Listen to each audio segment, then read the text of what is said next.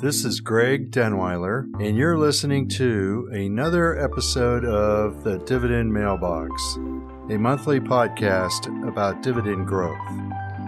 Our goal is to stuff your mailbox full of dividend checks and make each year's check larger than the last.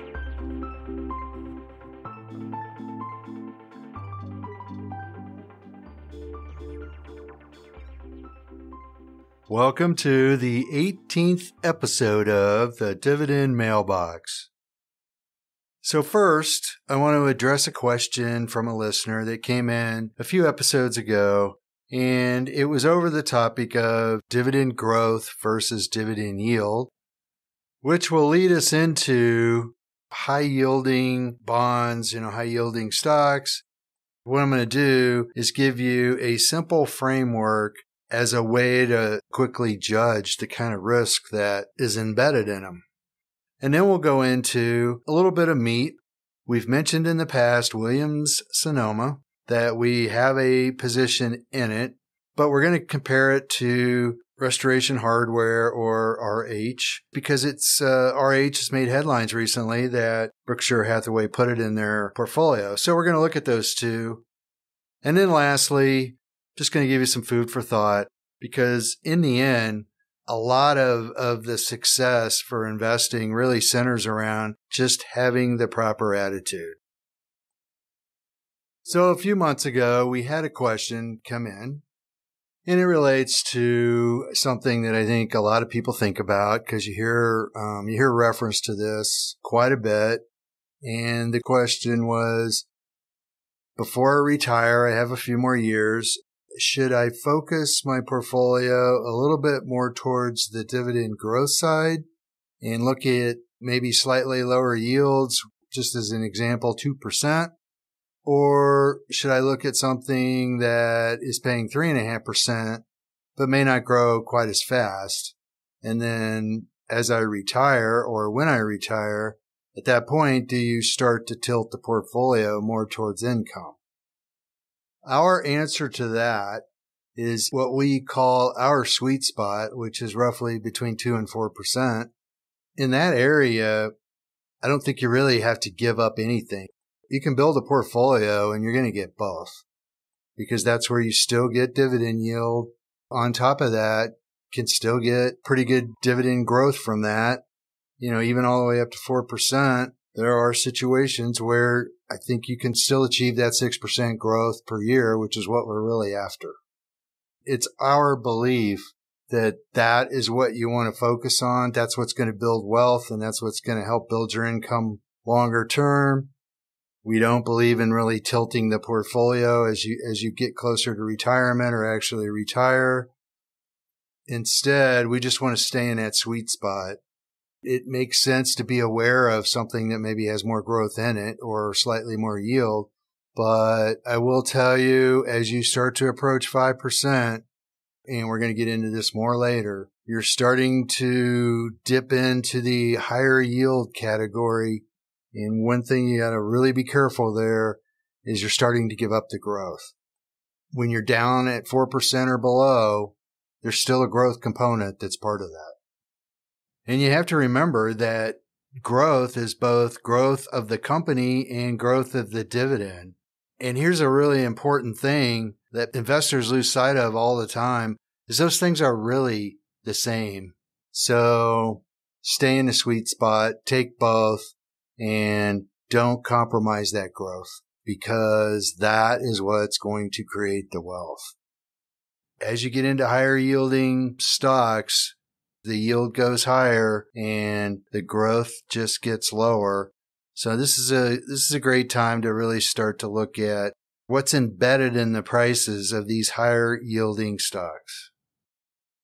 If you've looked in the dividend space much at all, you're well aware that there's a lot out there that's targeting the higher yield sectors where you've read or been pitched portfolios that yield 7% or more. A lot of times they're presented as quality investments where you can really have an attractive income. And they're also trying to sell the growth part of it too. So the question there becomes, is that something I should consider, or is it worth looking at? I think a great way to kind of get this into perspective is look at the corporate bond market. If you've been in the market for very long, or have somewhat of a finance background, you probably have heard about the efficient market theory.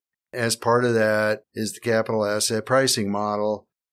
And when you look at that, what that implies is that theoretically, and I don't agree with this 100%, but it's a great baseline for all intents and purposes, every security has the risk-free rate built into it, and then there's a risk premium. And all investments have the risk-free rate.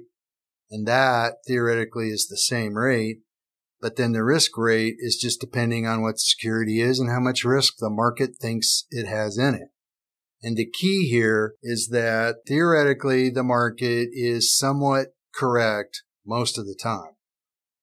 So if you have a AA rated corporate bond and it's roughly a 10-year maturity, that's a 4.6% yield.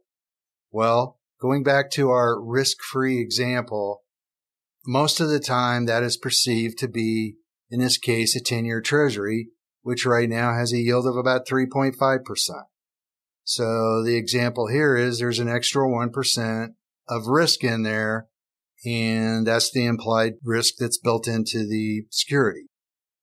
So not to go through this in too much detail, if you go down to an A-rated bond, you've got a current effective yield of 5%. Triple B, 5.6%. Triple B is considered to be the bottom of the investment grade corporate bond scale. So anything below triple B is considered high yield, or the other term for it is junk. And here's what's really important. As you go down to double B, it's 6.7%.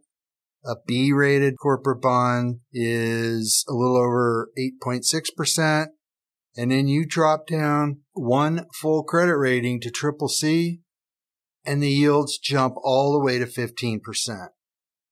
So here's the point that I'm trying to make. Let's just say that, just for an example, which I would, of course, never do, but I've got a great stock for you that I think is a quality investment, and it's got a 7% dividend yield. Well, a great way to just test the water on this is to ask yourself, okay, 7%, if it was a corporate bond, would have a rating of double B or double B minus. So right away, that is not an investment grade security. That has risk in it. And if I was talking to you and said, we've got this great stock idea and it yields 12%, that right there tells you it's between B and triple C, and that is getting extremely speculative. This is not a quality investment. Doesn't mean it won't work, doesn't mean that it won't produce a good return for you, but don't kid yourself. This thing has embedded risk in it. The market is telling you there's something there. You just probably don't know what it is. I may tell you it's a great idea, and it may be a great idea, but you need to know, and you need to realize this is not a low-risk investment.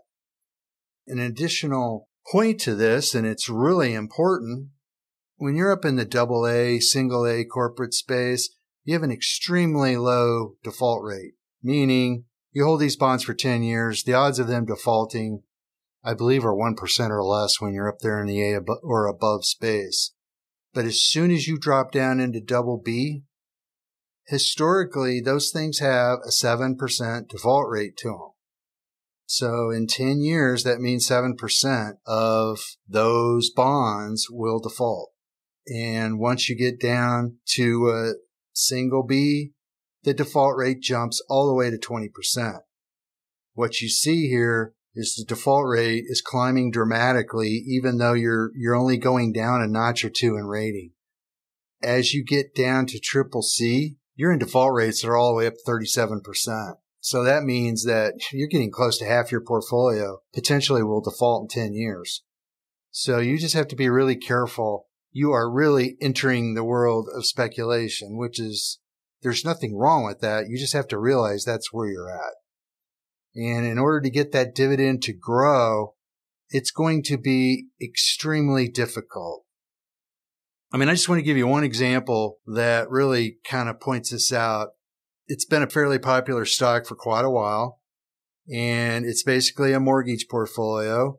The symbol on it is N as in November, LY, and it's Annaly Capital Management. And right now it has a yield of 16%. Well, I've actually seen a few recommendations on it.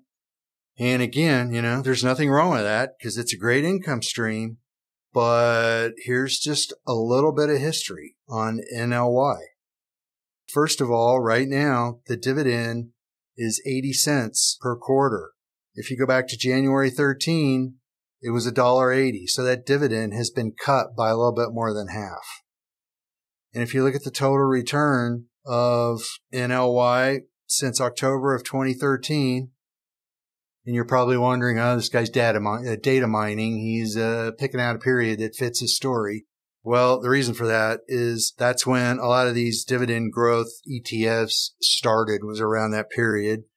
One of them we've mentioned before several times, Noble, the Dividend Aristocrat ETF. It started in October of 2013. You compare it to Annaly Capital Management, and the total return for Noble, it's up 175%, while you've got NLY, it's only up 35%. So I don't know about you, but total return in the end almost always wins the race. Why not just stick with the more quality stuff and you've got more predictability? Because then we're going to go one step farther, and that is Bloomberg put out some data. This is a few years old, but the example is still valid. This is basically a 12-month total returns between 1999 and 2020. So this is basically over a 20-year period. These are all just different yield investments. MLPs, master limited partnerships, where some of these higher yields do come from. And when you're looking at higher yield portfolios, a lot of times, some of them, I'm not going to say all of them, but there will be some MLPs, and these are like pipeline companies, different things like that. The average dividend yield on them was 10.5%, but the worst 12-month total return rolling period, they declined 61%. And you compare that to REITs, where they had a 3.6% dividend. The worst 12-month total return rolling period was minus 59%.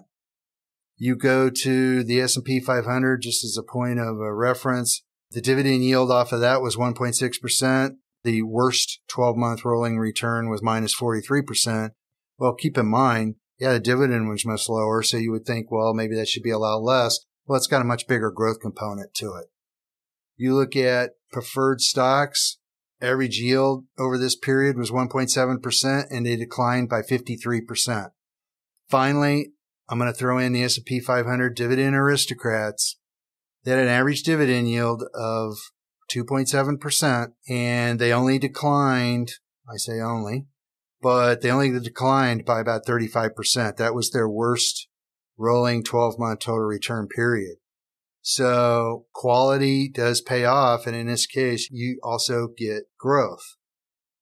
The final thing that I want to just throw out here, it's going to be along the same line of thought. You just kind of have to wrap your head around this or think about it maybe. There's really three ways to ramp your yield up, but the end result really ends up being the same. One of them is, as we've been talking, just go into a lower credit rated investment. So that bumps up your yield. You get a lower credit rating, you get more yield to compensate you for the risk that you're taking.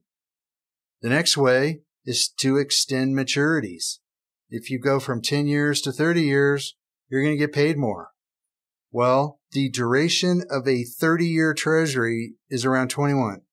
And what that means is if interest rates go up 1%, that bond drops 21% plus whatever interest you earned. In 2020, that bond was earning about 1.5%. So it goes from 1.5% to 3.5%, 2 percentage points that the yield has gone up. And if you bought it in 2020, you're now down 40%. So that is just another definition of risk. It has a huge impact on the volatility of your portfolio. And then the third thing is leverage. So a lot of times these 7%, 8% investments or dividend stock portfolio, one of the reasons why they yield 7%, they have a lot more leverage on their balance sheet. So you get paid more for that risk. And going back a few years ago, up until just recently when they split the company up, AT&T was a great example where you had a 6-7% dividend yield.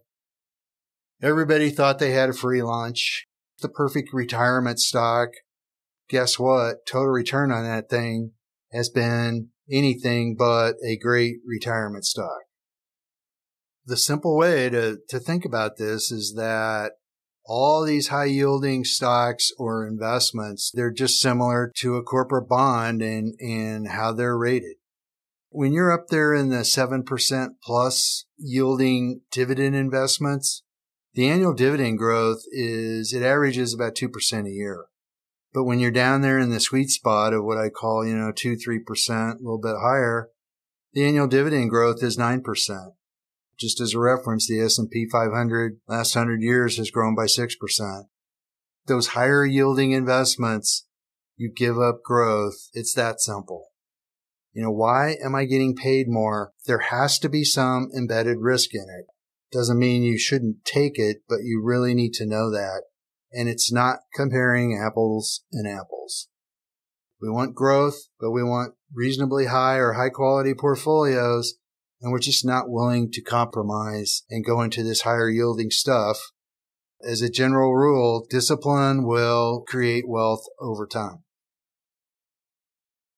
I know a lot of you listen to podcasts because you're looking for ideas, and especially in the, investment-oriented ones, you're trying to find something that is useful that you can invest in. And it's our goal on every one of these podcasts to give you something to take away. So to try to throw a little meat in here, you may have seen the headlines that Warren Buffett or one of his portfolio managers took a position in Restoration Hardware, or RH as it's now called. So I think since we do own a position in Williams-Sonoma, it'd be a great time to compare the two from the standpoint of somebody who has a lot of credibility, and then how does that compare to our dividend growth concept? So we do own Williams-Sonoma right now, and we are adding to it as the price dips. In episode 14 in August, we did go into much more detail regarding Williams-Sonoma. I can't stress enough that individual investment ideas, you have to remember we have an entire portfolio. You never just buy one or two stocks. This podcast is really more about learning the concept and how to apply it. You have to look at your own portfolio. You always have to look at diversification, but don't take this as a specific recommendation. It's part of a portfolio. So having said that, recently Warren Buffett, Berkshire Hathaway, took a position in Restoration Hardware. And it's been a pretty good growth stock, but these are sort of similar situations because Williams-Sonoma, most of their revenue actually comes from Pottery Barn, which is furniture. I don't know if you've ever been in an RH store, but they are an interesting concept. Personally, I'm not so sure I'm big on it, but the company has been very successful. They are definitely upscale. Pottery Barn is probably, I would call it maybe a notch below, but they're still high quality. And then, of course, Williams-Sonoma has the upscale cookware. Well, to look at these two, Restoration Hardware, or RH, it does not pay a dividend, and Williams-Sonoma does. So this is an interesting dilemma. Do you want a 100% growth stock? Or do you want a company that's a combination? It definitely has growth embedded in it, but they pay part of that growth to you in a dividend. Well, both of these stocks have come down quite a bit in the last several months. Williams-Sonoma, it's been up in the mid 200s, and right now the stock is around 117, so it has come down quite a bit. RH has had a recent high of over $700 a share, and right now it's at $260. So it also has come down a lot. And most of it is centered around the fear of a recession. Both of these companies have been great long-term wealth creators. And if you look at Williams-Sonoma, it's up 245% total return in the last 10 years, while the S&P 500 is up 243%. But if you go back about a year, its total return was well over 400%. It was way ahead of the market. But fear of recessions brought it back down to basically a market return, which is still pretty good. If you look at RH right now on a 10-year total return comparison, the S&P is up 243%, while Restoration Hardware, or RH, is currently up 600%. So it has still dramatically outperformed. And if you go back about a year, it was almost on a different planet. It really became a growth stock in 2020. It just exploded from the whole move to working from your home. Well, ultimately, you're going to get posed with the question, well, which one would you rather own? Let's just look at revenue growth. Last 20 years, revenue growth for Williams-Sonoma is up 400%. And in the last 5 years, it's up 62%. Restoration Hardware, or RH, is up 900% in the last 20 years. But in the last 5 years, it's up 71%. So it's up a little bit more than Williams-Sonoma, but not by much. 5 years ago, revenue for RH was about $2.2 billion. And Williams-Sonoma had revenue of around $5 billion. So part of what's happening, I think, is Restoration Hardware. They're starting to mature a little bit, and a lot of the big phenomenal growth may be behind them. Well, you've got earnings per share for Williams-Sonoma. It's got about $15 of earnings. So that gives you a PE ratio of less than 10. The PE for Restoration Hardware is around 11 or 12. Earnings are $22, so it's trading a little bit more expensive, but that's because the growth rate's been a little bit more. But if you go back to 5 years, the growth rate is not that much better for Restoration Hardware. The payout ratio for Williams-Sonoma right now is around 20%, and it has a dividend yield just a little bit below 3%. So you've got a pretty good income coming out of this thing, and you've got a very low payout ratio, which is good because they've got a lot of room to raise that over time, even if earnings don't grow at all. For Restoration Hardware, you don't have a payout because there's no dividend. So here, we're looking totally at price appreciation. Profitability of businesses. Williams-Sonoma has a profit margin right now of about 13.5%. Profit margin for Restoration is 15%. It's a few points higher. Here's a part that starts to get a little bit more compelling. Williams-Sonoma has achieved all that growth with no debt. And you've got Restoration Hardware that's gone from 20 years ago, debt to equity ratio was 0.4. So they had about twice the equity of debt, but now it's up to almost 2 times. So debt is almost 2 times the amount of equity that they have. Well, right there, that tells you that they've used leverage to finance a lot of that growth and to get some of these higher profit margins. That has risk embedded in it. And shares outstanding. Williams-Sonoma 20 years ago had about 114 million shares out. They've bought back about 70% of their shares. Now they're down to 66 million. Restoration Hardware, they had 28 million shares 20 years ago. Now they have 23 million. Their share count has declined by 20%. So not only has Williams-Sonoma grown the business fairly dramatically. They've done it without adding any debt, and they've bought back more shares. To me, that turns the table. And if you look at return on invested capital, Williams-Sonoma, they earn 60% on their total invested capital, while Restoration Hardware's is 30%. It's half. Now, this gets tricky. We just don't have time, nor are we going to go through all these numbers of why that is, because why would one have a higher profit margin but have lower return on invested capital? Well, they got a lot of assets on the balance sheet, and they've got leverage there. It gets complicated. Let's just leave it at this. If you look at cash flow to market cap, just what you have to pay for the two businesses, the market cap of Williams-Sonoma is a little bit under $8 billion. And with the free cash flow that you've got, it's a 17% return if you own the entire company. Looking at Restoration Hardware, the market cap is $6 billion. So you've got a return if you own the whole business based on cash flow of 10%. So it is not near as attractively priced. So with that, which one would you rather own? Sure, Restoration Hardware has grown faster, but you've got a much higher debt situation. One of the things that you start to see here is the numbers are starting to come together somewhat. Part of that's because Restoration Hardware company gets bigger, the growth rates start to slow down a little bit, and it is converging somewhat with Williams-Sonoma. Really, the companies are not that different in profitability. Got two somewhat comparable companies here. They're not that much different, but for Williams-Sonoma, you've got a growth story with a lot less risk in it. And with no debt, and the way these guys have managed their balance sheet over the last several decades, you've got the potential of great dividend growth over the next decade. So I'm going to go with the dividend.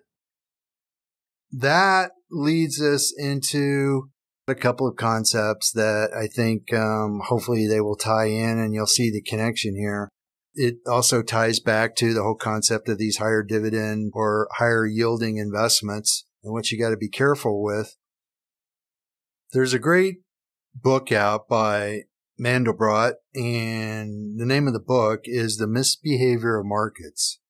If you're going to spend much time managing your own money, it's probably worth getting the book. And I can even say that you really only have to read half of it, because the core concept is you may have heard of the bell curve, and basically it's investments tend to accumulate towards the center and the average returns and all that. And that's what happens on these either high dividend or high yielding investments. Most of the time they're working just fine. But then there's what we call the tail risk. And that's where all the excitement is. And the problem is that's what burns you on a lot of this stuff. Mandelbrot's theory is those tail events that are only supposed to happen every 100 years or every 50 years, statistically, when they suggest they're rare events, they happen much more frequently than what they're statistically supposed to. His concept was a 100-year event tends to show up a lot more times than every 100 years. You can't predict them, but what you can do is build a portfolio that you can withstand them. On these higher yielding investments, they're yielding more because of leverage or lower credit quality, which usually it's one of those two things. Then sometimes they can't withstand the stress. You just never get your money back because either the companies had to liquidate or they had to sell off assets to survive, some version of that. The point is a higher quality portfolio will rebound, and then over time it'll go higher because you've got a growing income stream. Investors think that, well, okay, we see a recession coming, so they think it's somewhat predictable. But the problem is a lot of times these things come about. You don't know it till after it's already happened. Recessions are usually defined after we're already out of one, which really gets into if you have a high debt load and you have a surprise, you don't know when that surprise is coming. And that's why sometimes the distress in these prices becomes so dramatic. With the debt load of Restoration Hardware, not implying it's going to happen, but if you get into a fairly severe recession, that debt load can become a real burden. And the one thing that investors don't like is uncertainty, and debt in a recession equals uncertainty. I think, when you look at this tail risk and the fact that you can't predict it, sooner or later, something's going to happen that either you didn't predict or that was a total surprise. So with that, we will go to some food for thought that is a great mindset to have as an investor. It's good to be humble as an investor. And I want to go into a little bit of what I mean by that. And you may think, well, you got to have confidence to be an investor. And that's true. But first of all, I want to explain what my definition of humble is. And first of all, if you look it up in the dictionary, it says not proud or arrogant, modest, having a feeling of insignificance, inferiority, low in rank, importance, status, quality, to be humble, although successful. Basically, I think a lot of times people refer to, or they think of being humble as not being confident or just basically not being as successful because you're just considered to be back to the low level or small in size. On some level, it's a negative trait, or as an investor, investors to a point don't like to be humble because you need confidence to stay invested, and you have to be confident in your ability to buy turnarounds or to buy, when the market is down 20, 30%. Well, if you look at the derivative of where humble came from, it's actually the word humus. And humus is the dark organic material in soils produced by the decomposition of vegetables or animal matter and essential to the fertility of earth. And the concept there, and the tie-in kind of to humility or being humble, is you break things down. And it was, as we were talking about earlier with yields and the different high yields and risk that's embedded, if you want to create wealth, you got to create the environment. And the environment is to strip away a lot of this fluff and headline stuff and just stick to the core building blocks and just give yourself the opportunity to let it grow. It's that lower dark soil. That's where all the biggest and tallest and strongest plants come from.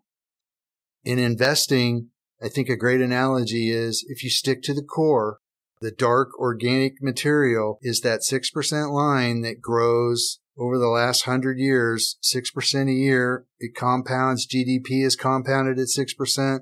Earnings have compounded at 6%. And dividend growth has compounded at basically 6% a year. That's sort of the core base.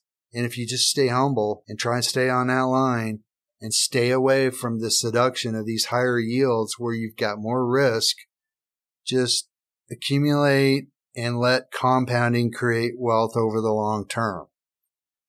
Not to beat a dead horse here, but I guess I will. You plant plants out in the desert, and as soon as it stops raining, they don't live very long. And I think kind of what dovetails into this is then kind of the concept of grace. Sooner or later, something's not going to work. And even if you're in a high quality portfolio, you're going to have sell-offs, you're going to have big declines, and occasionally you're going to get one of them that may not work. GE 10, 15 years ago, it was considered a AAA company, and now it's on varying levels of trying to survive, restructure. Dividend's been cut to virtually nothing. You're going to have stuff like that happen. But give yourself some grace. Give yourself the ability to make mistakes. All the great investors make mistakes. Everybody does. Warren Buffett's portfolio, you name it. Everybody's had some things that haven't worked. Nobody has this all figured out. Just understand, and I think it's a great combination. Be humble, stick to the core, but give yourself some grace. And if you don't become too overconfident, and if you have a quality portfolio and it's diversified, you're going to live through those mistakes. You're going to be able to recover when the market gets into these distressed situations. as you get into a riskier investment and as you go into these higher growth stocks, if something changes, the price of your investment can change extremely fast. And you just have to realize if you're going to go there, you have to be careful. So as we conclude, and we've covered several different topics here, I think the theme that sort of underlies it all is having faith in the overall system, that long term the economy does grow. You just need to do your homework, but you're going to have to allow yourself to make mistakes because over time, it's going to get you where you want to go. These things all sort of tie together and create the long-term wealth that we're looking for.